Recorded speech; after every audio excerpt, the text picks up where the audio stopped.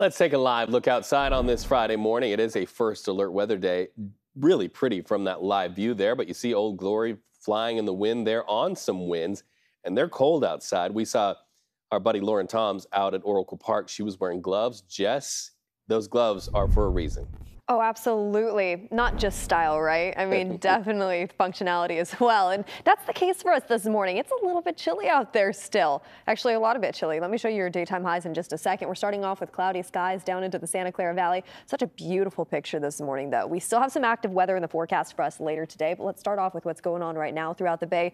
50s this afternoon, anywhere from San Jose stretching off into the East Bay. For our friends just across that Bay Bridge from Oakland into San Francisco, we kind of been flirting with the 50s all week long. So nothing new along the peninsula. But for our inland areas, yes, welcome to peninsula weather. It is chilly and we are cold. Let's take a quick look at what's going on as we head into this afternoon. I'm going to drop these temperatures real fast, and I want to show you our first alert Doppler. Still a little bit of activity in the forecast for us this morning. You can see that rotation of this area of low pressure sitting just over us right now. Notice the winds kind of sweeping to the north with all that snow up near the Sierra, and then on the back end of it, all the winds are sweeping to the south just offshore with more scattered showers and some thunderstorm activity in central California. But back here in the Bay, we're kind of in the mix of it. We're going to see some on and off showers in the forecast for us today.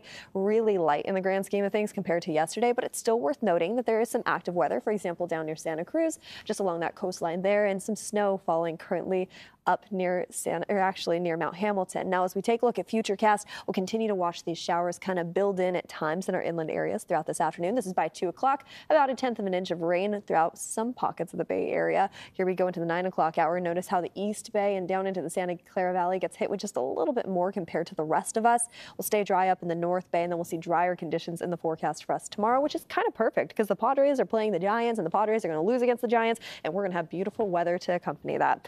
It is still chilly, though, like I mentioned. I mean, we just talked about 50s for our daytime highs, and I want to show you what's happening for us as we extend into the next 7 days. There's some big changes around the corner, and it's all thanks to high pressure. What does that even mean? Okay, well, as high pressure builds its way in, it dries us up. So we're going to see drying conditions as early as tomorrow. And notice how we return into the 60s this weekend.